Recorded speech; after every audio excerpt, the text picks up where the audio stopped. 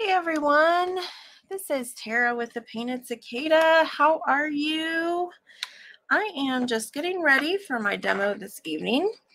I have got a fun watercolor demo scheduled, and this is one that I really enjoy doing every year around this time, right before the leaves start changing. I like to go out, and snag some different leaves so that I have a variety to play with.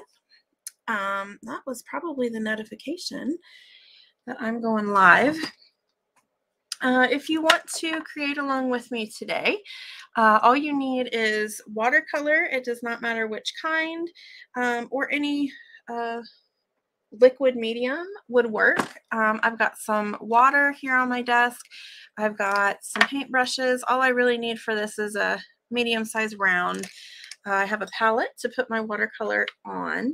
If you do not have watercolor, this can also be done with fluid acrylic. That is a liquid acrylic that comes in a little bottle. You could also use India inks if you have those. I'm going to use my liquid watercolor, which comes in a bottle, but if you have a palette of watercolor or tubes, that is fine as well. If you're here tonight, feel free to say hello. I like to know who's watching, and if you decide to create along with me, please share that so I can see your beautiful creations. All right, so what I'm going to do is just get an assortment of fall colors. So I've got some red, some orange, yellow, and green. And then I have got watercolor paper. Using watercolor paper is super important when you have watercolor. Hi, Cindy. Thanks for joining. It is, if you're using watercolor and you don't have watercolor paper, it's just not going to behave in the same way. I love Canson XL. I use that fairly often.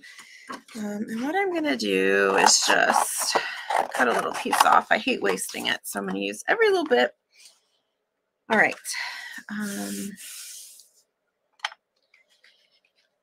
All right, the first demo, or the first thing I'm going to do is the way I typically do this is I will start with the yellow, because yellow blends much easier. And I am going to choose a leaf, and I like to do this before the leaves get crunchy. So I've got some nice green leaves. They're just more flexible. I don't have to worry about them breaking. So let me pick a nice big one here. All right. And what I am going to do is just get a little bit of this. Actually, you know what? I usually use yellow, but I want it to show up on camera really well. So I'll start out with green. So I'm going to get some of this green watercolor, and I am just going to kind of apply it to this leaf, and I'm going to use this as a stamp. And I don't need to go crazy with it, but I do want to get some of these main veins.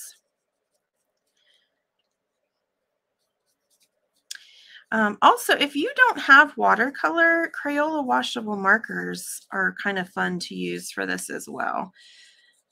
All right, so I am spreading this ink around. So I just get a little coat, and it doesn't have to be completely covered, but what this is going to do, I'm going to use this like a stamp, and it's really going to help me get the shape of this leaf. So I'm going to cut the stem off. And then I can take this leaf and just stamp it on.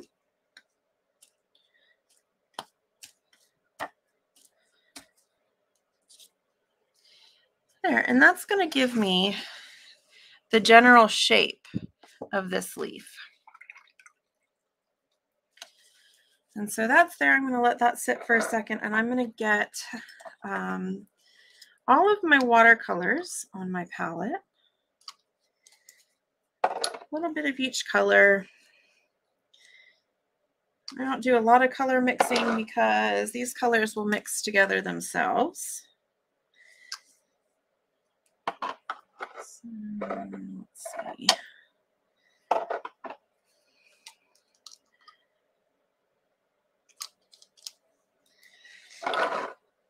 All right, so now that I've got these ready, I am just going to go in with a clean paintbrush. Hi, Linda from Texas. How are you? You've probably got a lot more summer left up here in Ohio. We've only got about a month before things turn cold, so I am in the fall mood. All right, so I made a stamp here with the back of my leaf, and what I'm going to do is take some water, and I want to wet the inside shape of this leaf. And I don't have to do it exactly, you know, like my leaf was shaped. And this green is going to lift a little. I don't care about that. I just want to fill in this entire shape with water because we are going to do a really fun wet on wet technique. So I'm just following the shape of the leaf. I don't get the complete stamp. It's not perfect, and I'm okay with that. This is just for fun.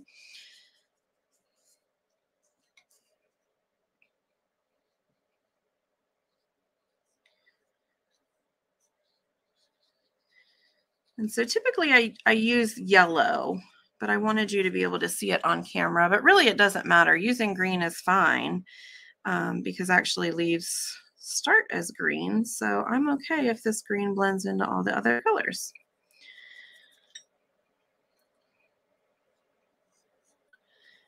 And this just helps us with the shape. You can totally just draw in a shape with water if you want to. You don't really even have to do the stamp technique. All right, so now that I've got this nice and wet, and this goes really fast. I don't have to think too much. I'm just going to go back over some of these early sections, make sure that's still wet. Now I'm just going to go back and tap in color.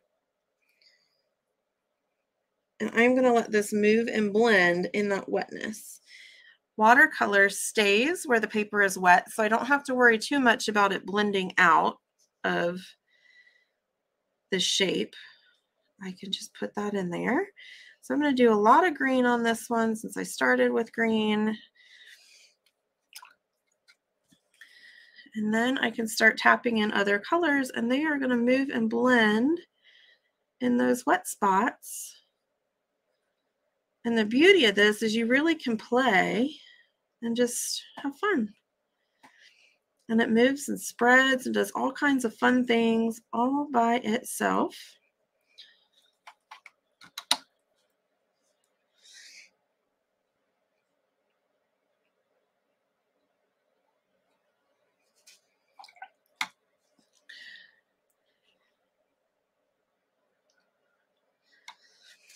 And I like to add a little bit of each color just because I really like when the leaves change. I don't have a very good orange here. Let's see if I can get an orangier orange.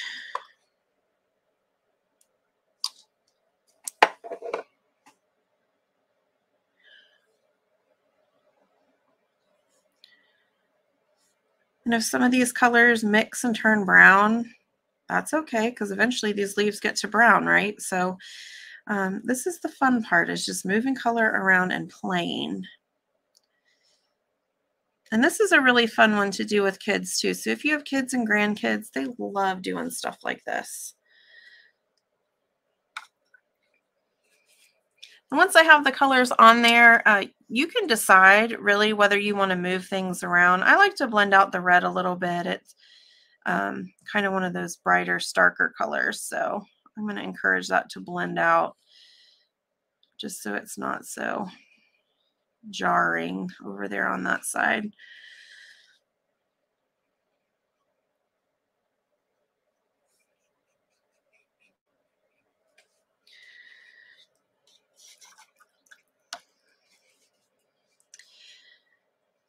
And then once you get the colors where you like them, sometimes leaves have fun little spots and marks. I like to go in just with some clean water and tap in some dots. And this might be difficult to see on camera. Let me see if I can adjust it. I'll put one here in the red, and you'll see once you tap with clean water, it pushes that color away.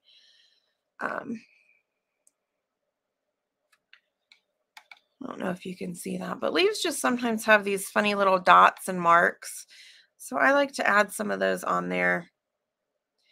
You know, maybe there's spots where bugs have hatched or eaten away at the leaf.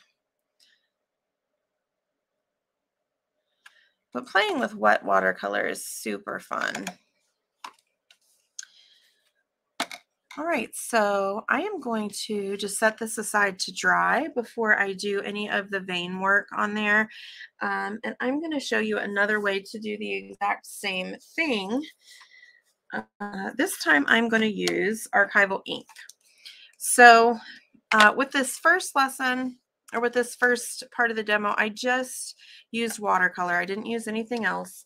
With this, I'm going to stamp my leaf with some archival ink first. And what that's going to do, this is waterproof. So once this dries, it's not going to lift and move. And all these veins are going to stay on there in black. So I always trim off the stem.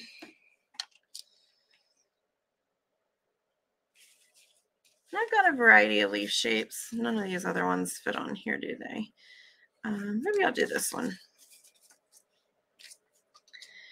And then I can just tap right on here. Just press my leaf onto the ink pad.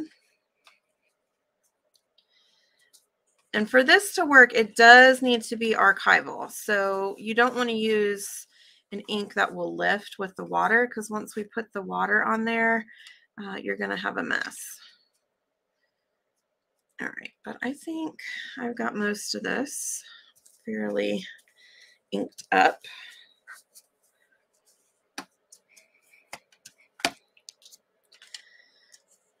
All right, and so that gives me kind of some dark veining, and now I can accent that with my watercolor. So I'm going to mute for just a moment, and I'm going to zap this with my heat gun just to make sure that this is dry and does not lift.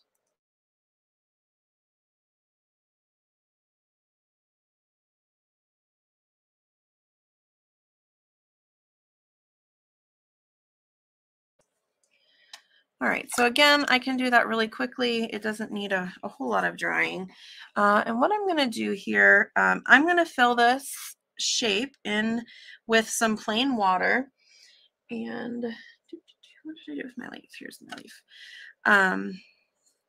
I can adjust the shape of this leaf as well. So you just need plain water. I'm using a little bit of green so you can see what I'm up to.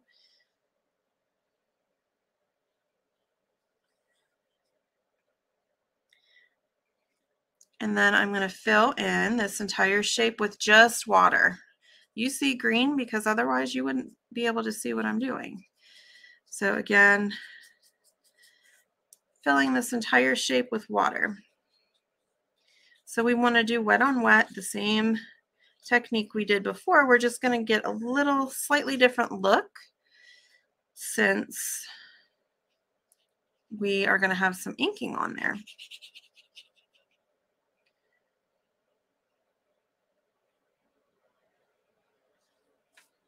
This leaf has a really fun undulating shape. Okay, so now this is nice and wet with water, and I can tap in colors. So the first color I'm going to tap in is green. Since most leaves start out as green, I like to use that as my base. But of course, if you want leaves that turn more color, you can switch that up. So I've got the green on there, and now I'm going to start adding in other colors. So tap in a little orange. And I'm not thinking about it. I'm just kind of having a good time here. Switch into some yellow.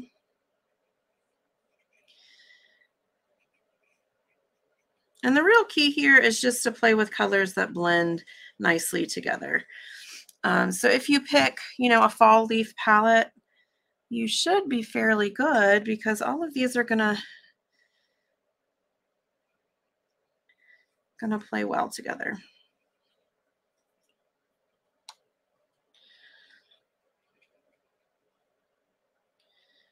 So for this one, I'm probably gonna cover up most of that green. But if we get spots of green here and there, that's okay.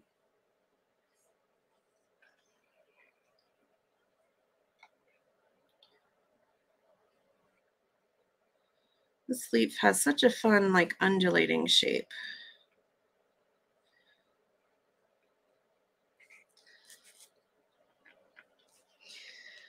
All right, so again, I'm going to set this one aside and finish it in just a moment. I need all of that water to dry.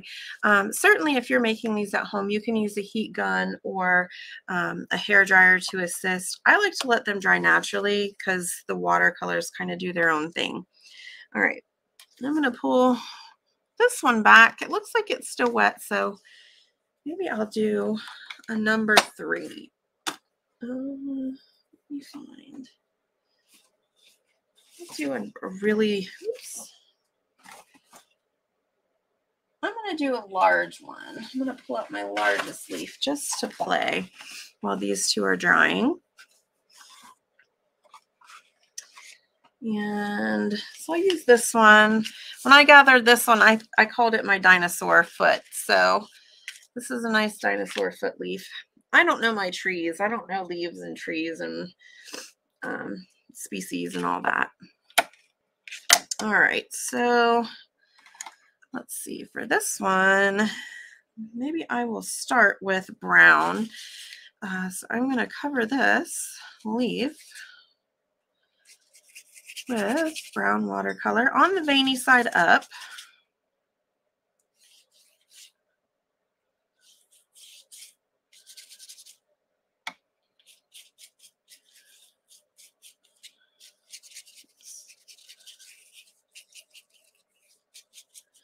Remember, this part is just to kind of get a stamp, to get an idea of the shape of these leaves. So I just apply my watercolor,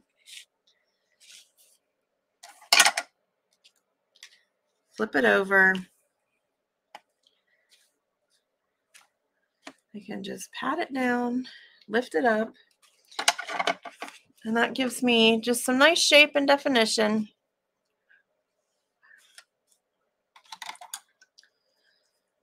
And then the first step here is to, again, fill this entire shape with water.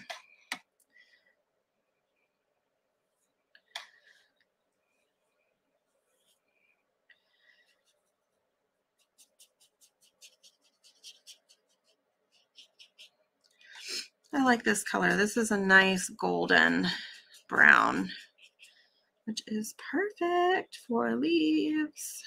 I love it.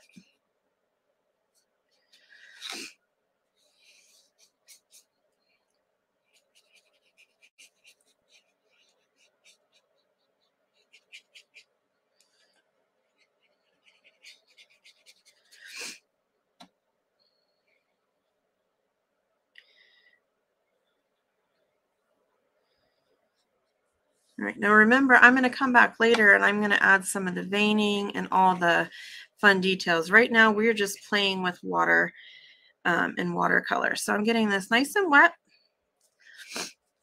And then I can tap in some more color. And I haven't really used a lot of brown, so I'm just going to tap in some brown and let this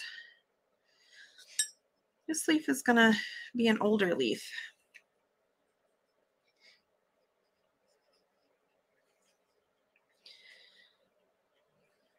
So this one is already changing.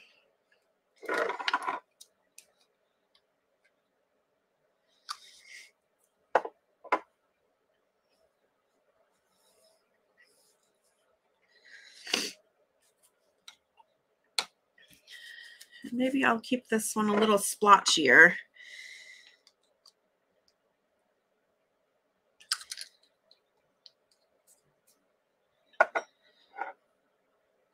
So maybe there's still a little green left.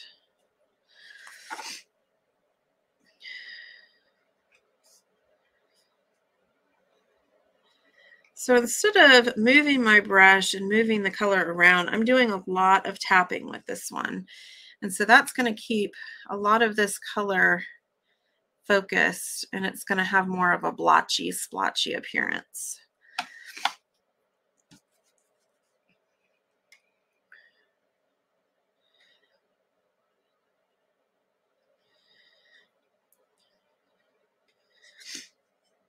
I did learn several years ago that the color that the leaves change has everything to do with how much food they've saved up throughout the year. So if they have more food, there'll be different colors than if they produce less food for the tree.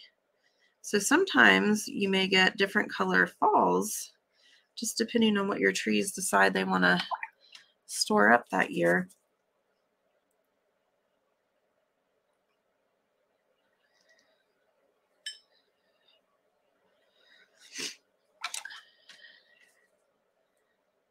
The idea here is just a lot of play. That's what makes this leaf demo so fun, is you can really just play and blend these colors.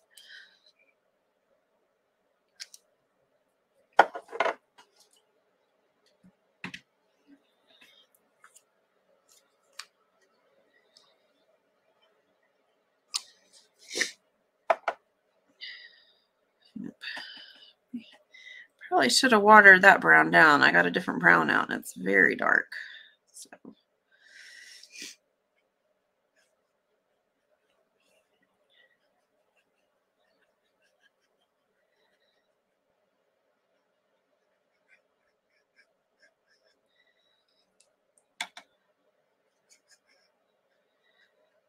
So I definitely needed to spread that out. That was very dark. But I'm okay with that because I wanted this one to be mostly brown anyway.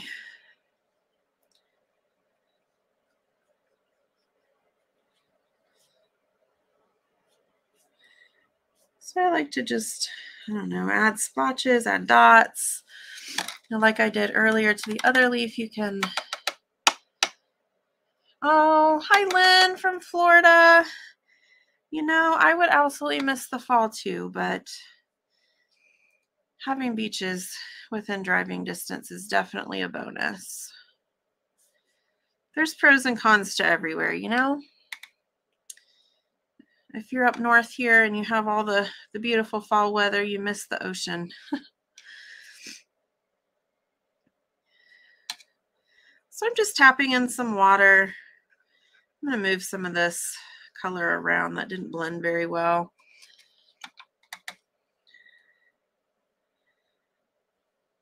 And keep in mind, everybody, there's no right or wrong. We're just making leaves, blending colors, having a good time.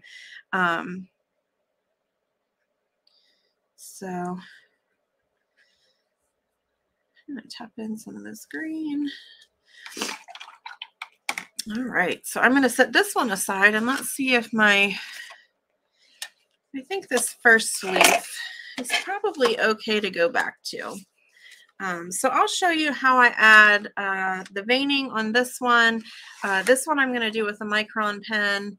They're all just different looks, but there is no correct way to do this. So you can, you know, play with options, play with what you have at home. What I'm going to do now is get a nice thin brush.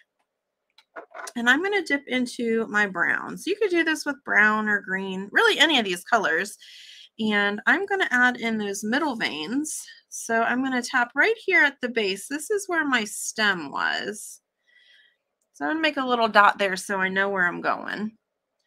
And then with a nice thin brush, the thinnest brush you have, I'm just going to go just below the tip of that leaf into that point.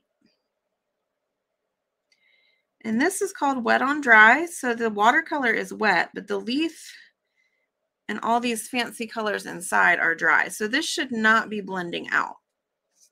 If you do find that it blends out, it's too wet.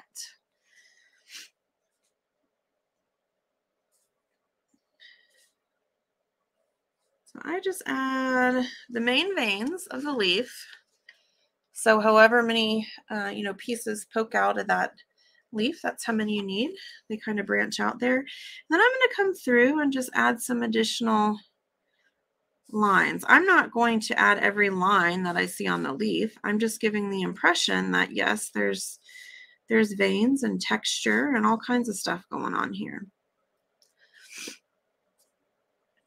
Sorry if you guys keep hearing me sniffling. I've definitely got the sniffles.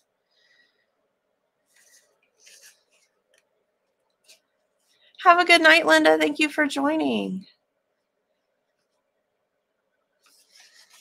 All right, and what I'm going to do for the stem that comes out is, so I'm going to get a nice thin brown or a light brown, and I'm just going to draw in the stem. Now the stem is going to get thicker at the end, so I'm going to go lighter up at the top, and then I'm going to push down my brush at the bottom. And that just gives it kind of a thicker end there. And then just to give it a little depth, I'm going to go either with a darker brown or, you know, a less thinned out brown. And I'm going to go down one side of this with that brown and kind of keep one side darker than the other.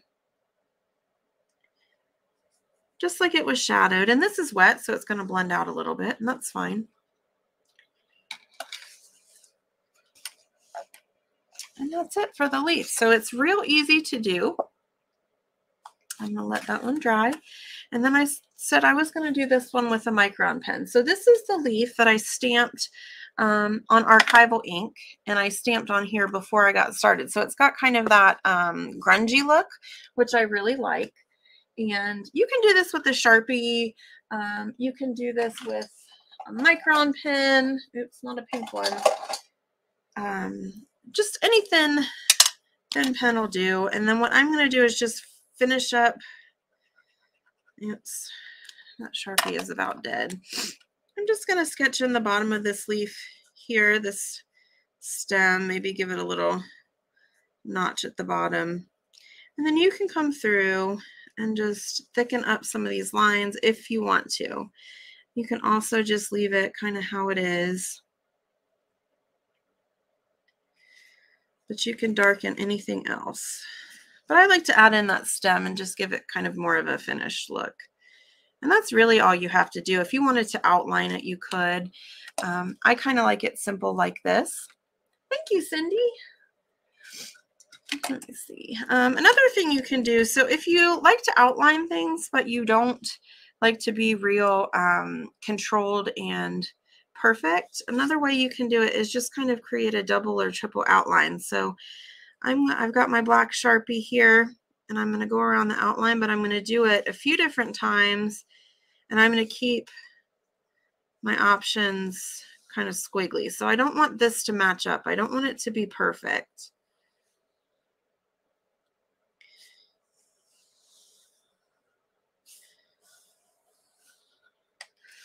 So if you like a loose look, you can outline it like that. You can always add a word. So, you know, you can turn this into a card. Maybe you want to write happy fall.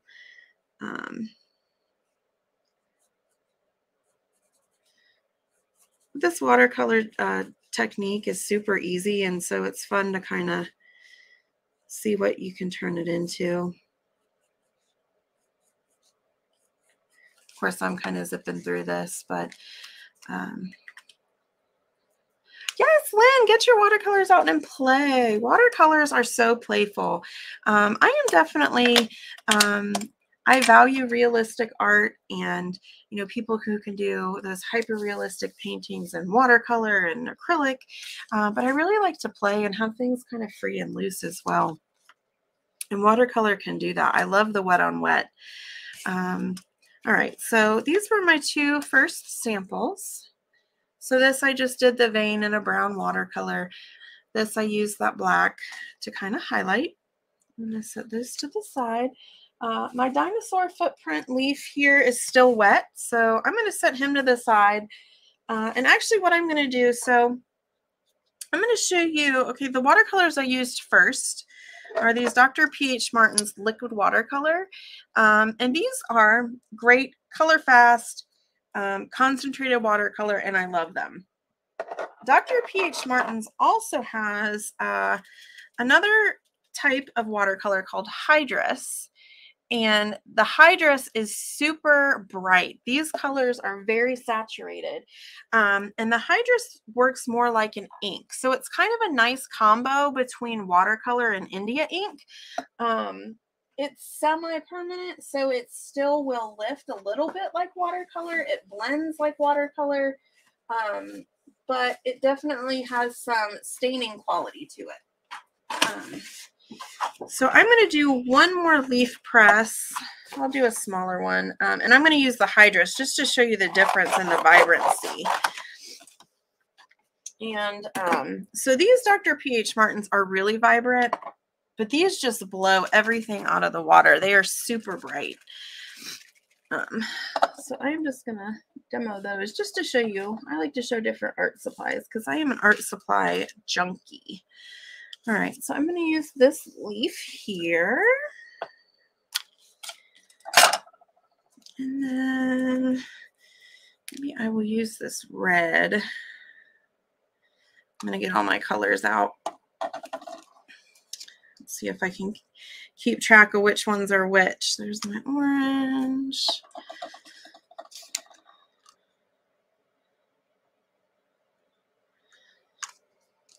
I hardly ever get these out and play, so these are, I'm excited to play with these. I'm running out of places to put them. Right, there's my yellow.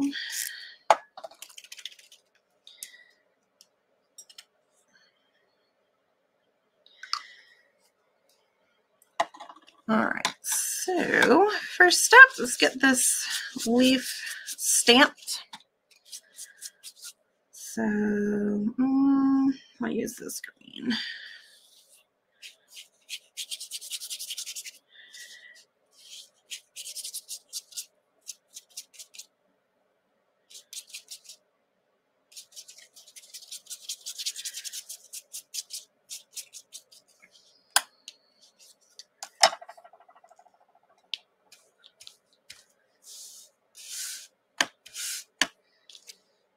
All right, there is my green stamp. And I'm just going to blend this out, fix this shape, clean water.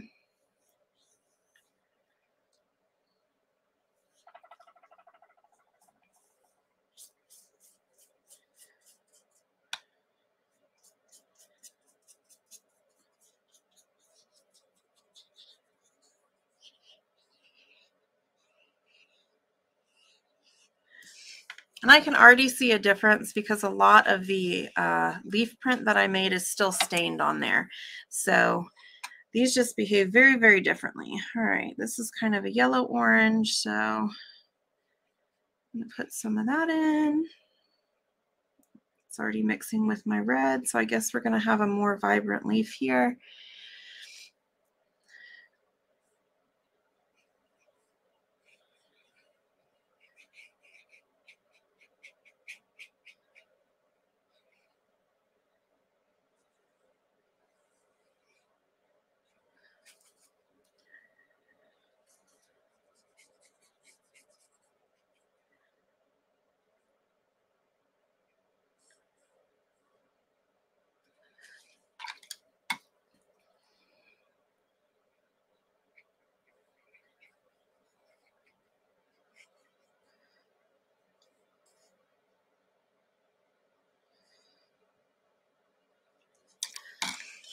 So you can already see, let me get these both in good light, the comparison of these colors.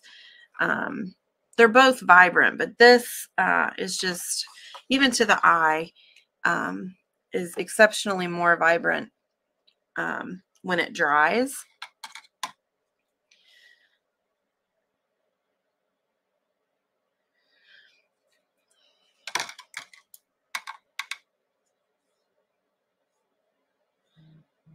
And so you might even be able to see some of this.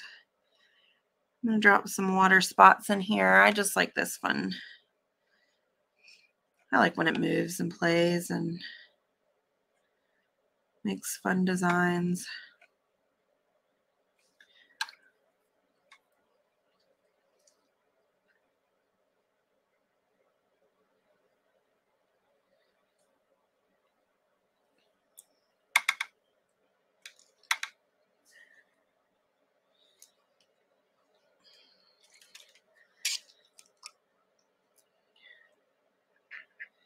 Even just add in some from the bottle because I don't like the way that didn't blend out.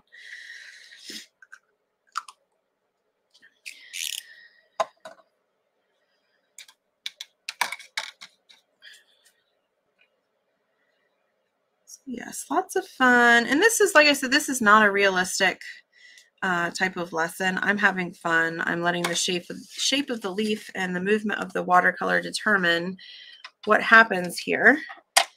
So I'm going to set that one aside. Let's see, I finished this one. I might have to zap this guy. He's still a little wet, but I need to put my details on him. So let me mute for just a second so you don't have to hear this goofy hair dryer.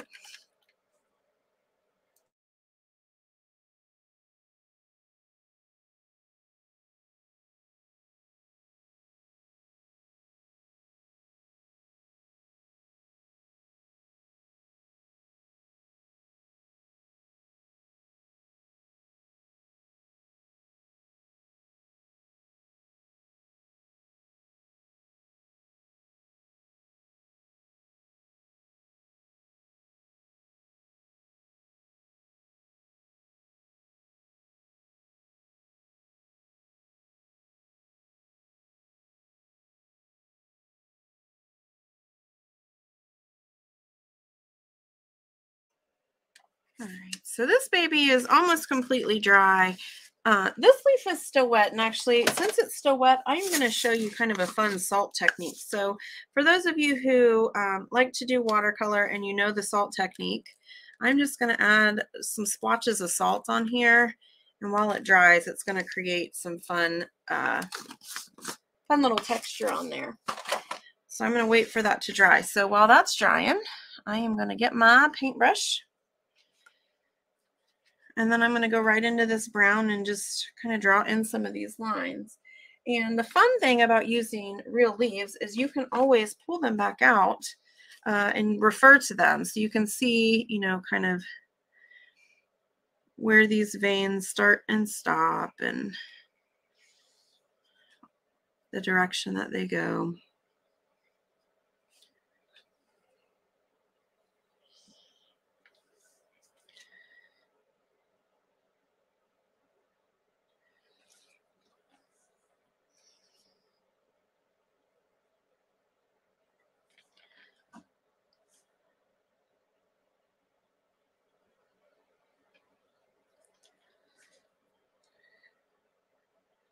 This is definitely going to help this look a little more like a leaf and less like a dinosaur foot.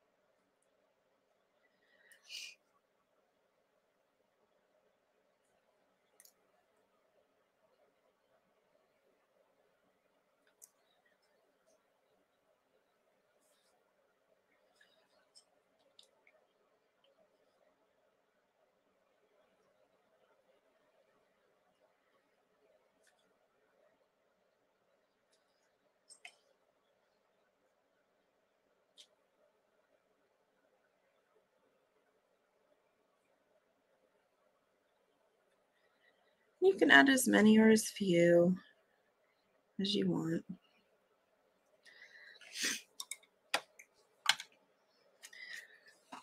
You can also come through, you know, if you want to clean up the edges, feel free now that this is dry.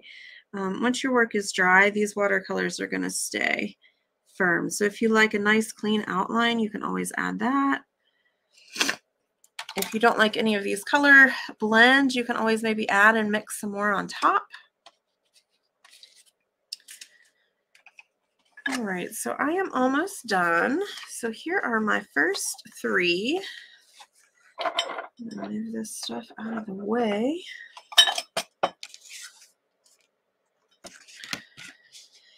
All right, now this last one here, I am going to zap with my dryer again just to speed things along. So we're not literally watching paint dry, but this will just take a second.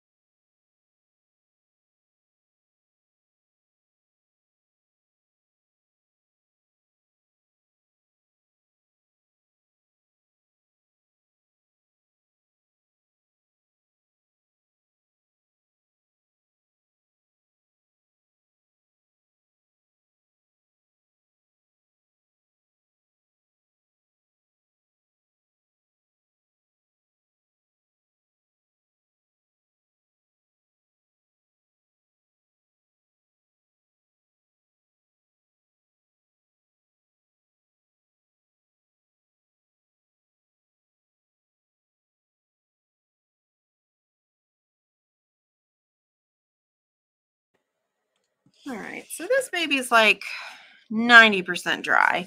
But the little salt crystals that I put on there are dry. So what I'm going to do is I'm going to take this to my garbage can and just brush it off. You don't want to do that while it's wet.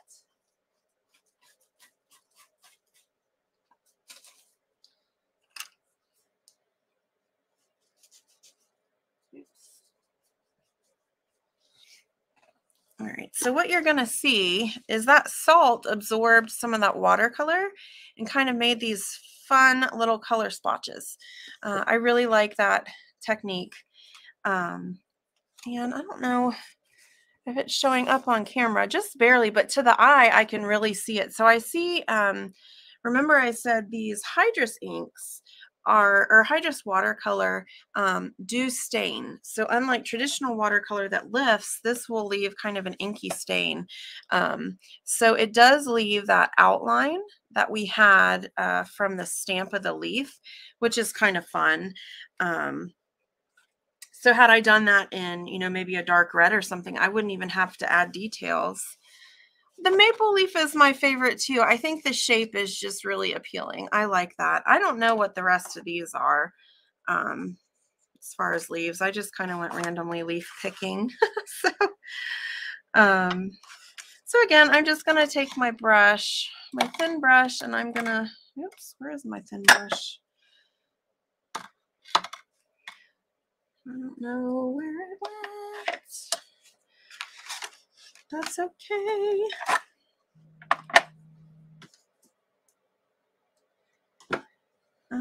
So maybe I'll do some of the veins in red just for a little,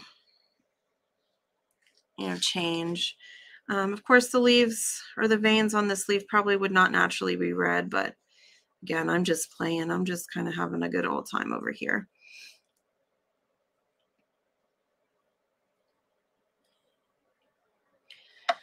And so this is just a real fun way to play. You can make cards, you can make framed art, whatever you want to do, but it's a good way to just get to know your watercolor. I think a lot of working with watercolor is just understanding its behavior and those little quirky things that it does.